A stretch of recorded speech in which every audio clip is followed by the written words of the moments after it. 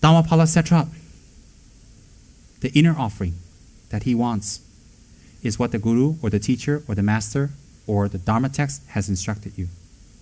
The lessening of one's negative emotions by applying the countermeasures. Study, meditation on death and impermanence to counter those emotions. If you don't do that, why do you think you'll have good things in the future?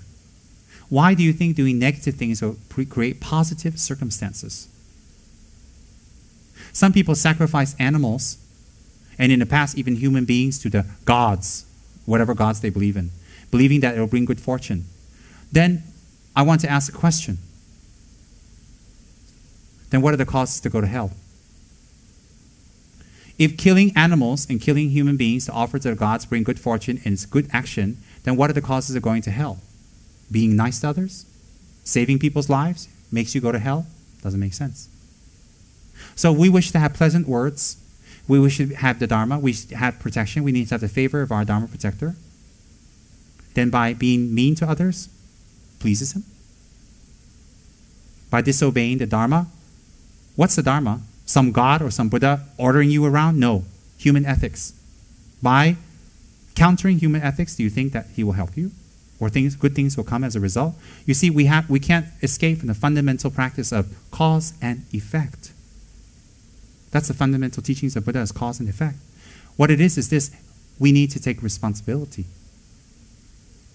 So when we take responsibility for our speech and our actions, creating harmony, creating love, transforming our motivation, lessening our indulgences, involving more in Dharma practice and work, when we do that, that's an inner offering to Setra.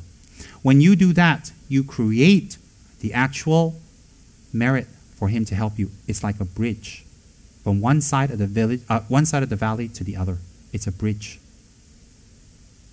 Every time we say something negative to someone, every time, you push yourselves away from enlightenment. You push yourselves away from the three jewels and your Dharma protector. Every time, every word. Even if the other person is wrong, when we do that, we push ourselves away. Every single time. That alone. Whether it's our husband, whether it's our friend, whether it's a Dharma brother, whether it's a kid or whatever, every time we're negative with our speech, every time we cut them with our speech or say something ugly with our speech, we create more ugliness and more people to not like us. You see, we don't have confidence. We don't like ourselves sometimes. We feel people put us down. We feel that people look down on us. People look down on us is because we created karma for them to look down on us. So if we tell people you look down on us, and we're worried about that, to create the causes for them not to look down on us is not to shout and scream, but is to be noble and push ourselves and make more effort to achieve something. That's much better.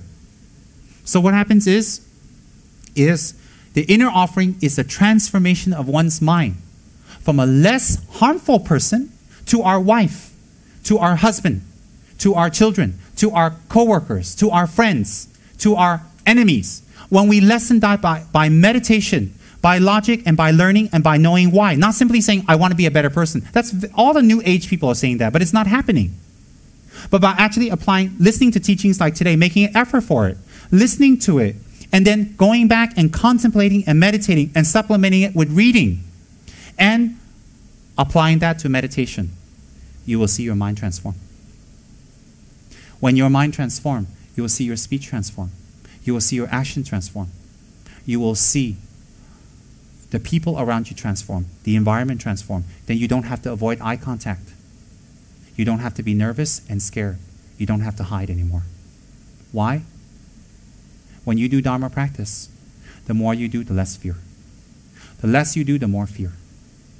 Very simple. The more Dharma practice you do, the less fear. The less Dharma practice, the more fear.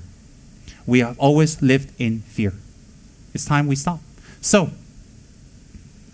the inner offering, etc., is that.